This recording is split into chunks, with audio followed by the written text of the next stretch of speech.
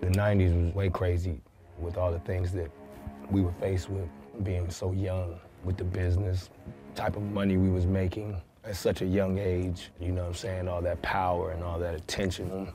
You know, it was just a lot for somebody so young as myself and Snoopy and all of us, you know what I mean? But I think we did pretty well.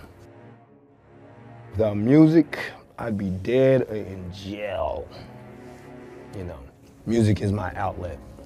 Music is, it's everything to me, you know?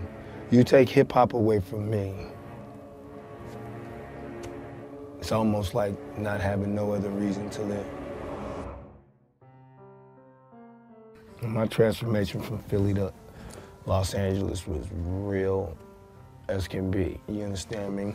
It was great for my skills because I was a little bit different than all the other rappers, but the West Coast taught me a whole different thing than the East. The East taught me more of hip hop and the skill aspect of things, and the West taught me subject matter and what I talk about. And, you know, I am a hybrid, and my specialty is murdering MCs, you understand me? I mean, that's the East in me, but the West in me wants to give them this game, you know what I'm saying, at the same time. So that's why I represent the coast.